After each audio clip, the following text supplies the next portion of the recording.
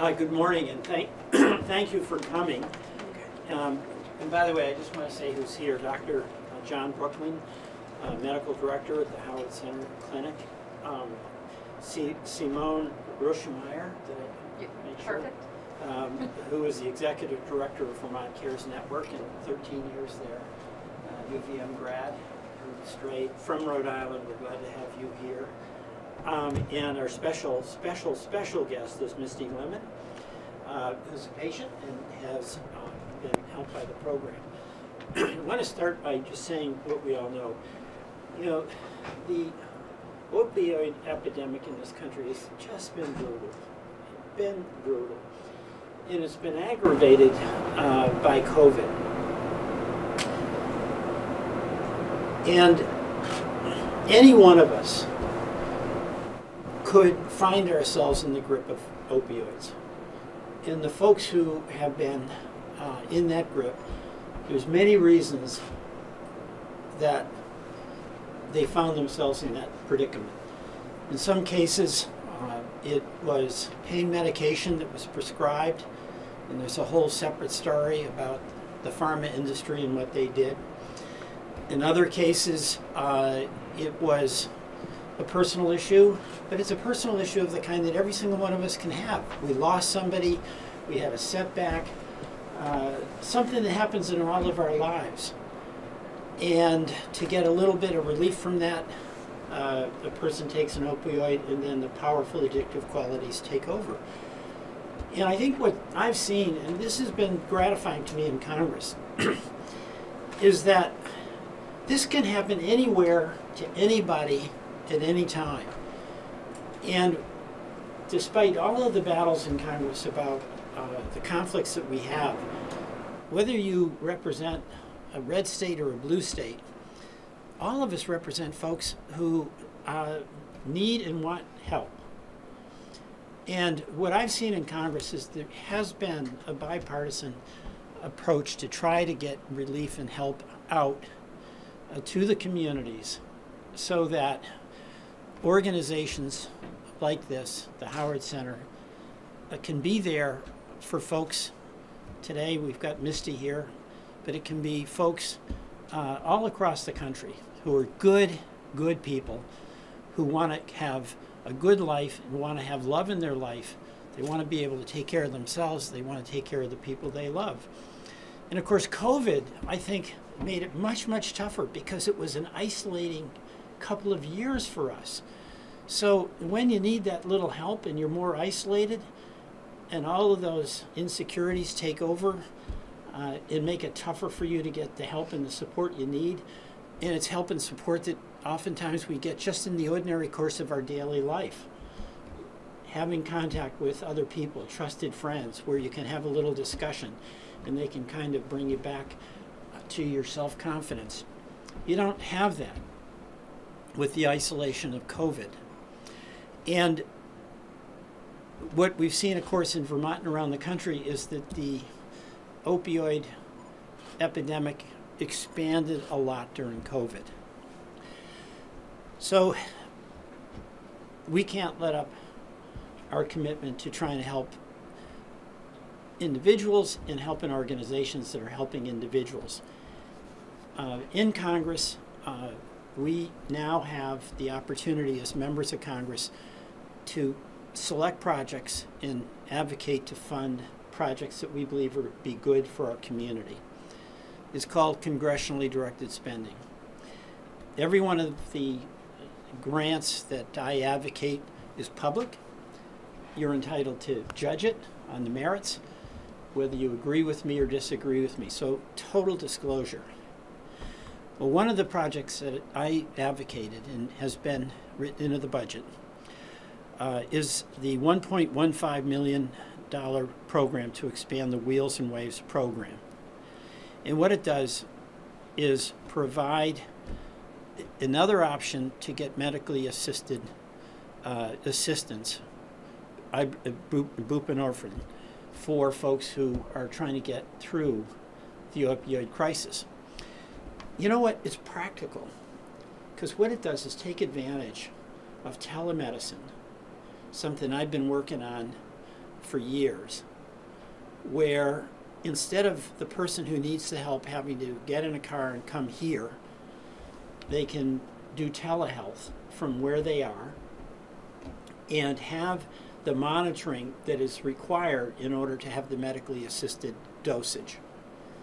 And it's a combination of the technology of telehealth and then the technology of these wheels where the daily dose is contained, and that can't be, and then in the observation of the provider, the patient is able to take that dose at home without the inconvenience, and really it's more than inconvenience, oftentimes the prohibitively difficult process of getting in the car and coming up here for all kinds of reasons.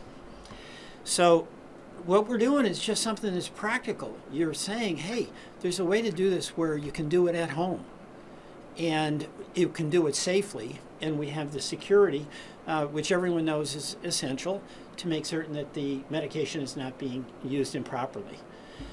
So what we have been able to secure is this grant of $1.15 million. It's going to facilitate the Howard Center, Vermont Cares, doing the work for many of our citizens who we revere, who we support, who are trying their very best to be able to get the medical assisted treatment that has proven to be so effective. So that's what this is about. And I just want to also, we're going to hear from Dr. Brooklyn,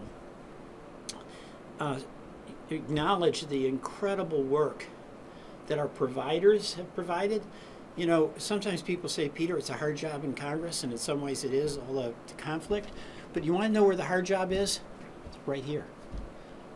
You know, our job is to try to appropriate the funds to make it possible for people back home to do the work that needs to be done. Doing the work that needs to be done, that's day in and day out, and it's tough. And Dr. Brooklyn, you have done such an incredible job with the hub and spoke system that you helped devise, and it's really effective, and it's working and being adopted around the country. Simone, you've been on this for 13 years, and then I'll say a special few words about Misty before she speaks. But I'm very happy to have played this small role in getting this $1.15 million to do something that is totally practical, that is proven to be effective, and it's going to be good for our citizens in Vermont who are going through that really, really challenging effort of getting clean and getting off of this these addictive drugs. So thank you so much. I want to thank the Howard Center for hosting us, and now I want to turn it over to Dr. Brooklyn, the medical director of the Howard Center Chittenden Clinic. Thank you, Dr. Brooklyn. Thank you. Appreciate those kind words. Just briefly, the project that we are going to be talking about was first done here at the Chittenden Clinic. I actually have a device I'm going to show you in a moment, but the idea was basically to help people not have to come to the clinic every day. And we know throughout the state of Vermont there are people who live 40, 50 miles away, and can you imagine every day getting up, putting on your clothes, getting in the car, driving 40 minutes to get your dose of medicine, turn around, go back home, parent, work, whatever the case may be. And so with this program, we were able to give, we originally had 50 people and then another 50, 60 people that we gave these devices to, and I'll show you in a moment what it looks like. Basically, when we give people methadone, we usually give it to them in a liquid form. But there's a device that is sold commercially as a pill reminder for people to take their medication daily. And so it's got a little beeper. And what we do is we fill it with, these are aspirins, these are not methadone. We fill it with pills for each day's dose, and then we close it. And then because we're concerned about safety, we put it in this steel box. We've actually had somebody drive their car over it by mistake without any damage. We lock it, and then we send it with the person home. So the very next day, the person would then, the alarm would beep, they would take it, the pills would come out, right? And then they'd set them on a countertop. And then they take their smartphone, which has an app, and they hover the smartphone over the pills so we can know what they are.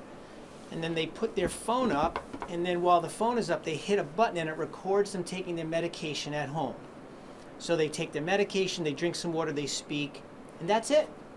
About 1 minute. They hit send, they send the video to the clinic, and we review the video later in the day to make sure the person's been compliant with their treatment. So all of that takes away that 40, 50-minute journey. Yeah. We actually had a couple people who had to be at work at 5 o'clock in the morning. What Yeah. time's the clinic open? 6. We had videos at 3 o'clock, 4 o'clock in the morning, people taking their medicine, and off they go. Huh. It kept them in treatment for a year and a half until they, decided to have regular take-homes. But the point being that this really saves a tremendous amount of time. We actually demonstrated that of the people that we gave these to, about 75% before they got the wheel were working or taking care of family, going to school, and then at the end we had 95% of people now engaged in some kind of pro-social activity. We had an average of 5.5 hours a week of travel time saved. We had, I think, Simone, you've got the numbers, something like $72 on average a week saved in transportation costs, including Medicaid dollars, because sometimes it's up to $30 a day to transport somebody. So we believe very highly that this is going to make a big difference throughout the state, especially in really rural areas. So excited about it. Thank you so much. Yeah. We're going to hopefully move forward with it in a very positive way for many Vermonters who can't stay in treatment.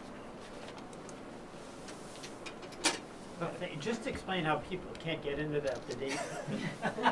That's the one, because that was a question I had too. So because it turns every day, this is locked and it's a steel box. So you really the wheel doesn't advance until the next day. I see. So if we set it for 7 o'clock in the morning, the next day 7 o'clock in the morning will come. It'll beep.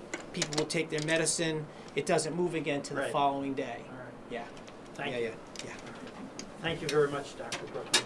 You're and welcome. Now, Simone, thank you for your work, and we look forward to hearing from you as well. Sure. Thank you. Taking my aspirin and moving away. Some of us could use aspirin right now. Thank you. And thank you, Congressman Welch, for all of your hard work, and Dr. Brooklyn for creating this. It's really quite incredible. Vermont Care I'm Simone Rischmeyer with Vermont Care Partners.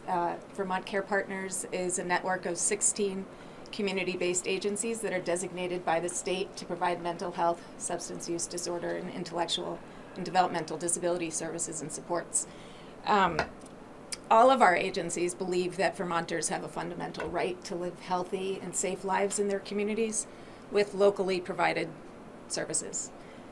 This program does just that. It brings medication-assisted treatment into people's homes and enables them to not have to leave work to go get services, enables transportation time savings and cost, reduces carbon emissions at the same time, an added benefit, and reduces the stress of having to find child care and child supervision. And we plan with these dollars to spread the program statewide to other hubs around the state and hope to have at least 50 people per hub signed up. So approximately 400 people for the year. And the funds will support the dispensers as well as the video application, smartphones if necessary, staffing at the hubs, technical assistance for implementation, and evaluation. We do really want to make sure that we are taking a good look at how this is working over the next year in the hopes that we can expand it even further. It really is fundamental, and it's, as you were saying, the timing now, people are stressed. We're all stressed. And the more we can do to relieve people and to enable them to get the services they need in an easy manner, the better. So we're really excited about the opportunity. The program saves lives, and while Howard Center is the only hub that's a member of Vermont Care Partners, we just felt it was important for Vermont to be able to expand this program. So really looking forward to working with the hubs, ADUP as a partner, Howard Center, your office, Yeah. and with Dr. Brooklyn on expanding this program. So thank you. Yeah, thank you, Simone, Yeah. for all your good work. Thank you very much. And the very special person we have here is Misty Lemon, and Misty's a patient. And you know what? It is so cool that you're willing to come and share your experience so you can help other folks who've been through what you've been through. So we are really, really especially grateful that you're here. Thank you so much. Thank you. I just want to say that coming into the program, when it came... You can take your mask off. Coming into the program, when it came time, when I actually got into the telehealth system, I was debating on leaving the program because I did work early in the morning, and they were literally telling me that they were going to write me up if I was going to be late. So it came at the perfect time, and it was easy. It was easy to do. It saved time. It saved a lot of time because, you know, he was saying 40 minutes, but I used to walk here from Shelburne Road and back. So sometimes it's longer than 40 minutes if you can't afford the bus or a taxi or, you know, whatever it may be. But it was the best program. This place gave me my life back, and it not just gave me my life back, but it saved my life. So this program has done more for me than I could ever show. Thank you. Thank You're you. doing good. Thank you. Thank you. Thank you, Misty. I really appreciate it. Any questions? So Oh, good. Go I have ahead. a question for Misty. So Misty, when you had a wheel or you had a I- phone, you had the app? I had the app. Uh-huh. Okay, and how Yeah. hard was it for you to learn? It was very easy. I came here, they showed me how to use it, and I went home and used it that night. I never had a problem. Beautiful. Not once. Beautiful. You know what this is? It's like Vermont practicality.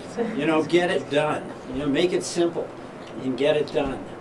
And that's, you know, Misty, that's fantastic. And you didn't have to walk here from Shelburne Road, and you could Yeah. keep your job. And just think what would happen Yeah. if the price of getting your medication, the trip you had to take, was losing your job. And for most of us, the job we have is a major support system for us. So this enhances support. You get the medical assistance that is really helpful, and you keep your job, which is really helpful. So that's a wonderful story, Misty, about how this works. And we want more people to be able to get the benefit of it just like you did. So if no questions, we're around, but thank you all very much.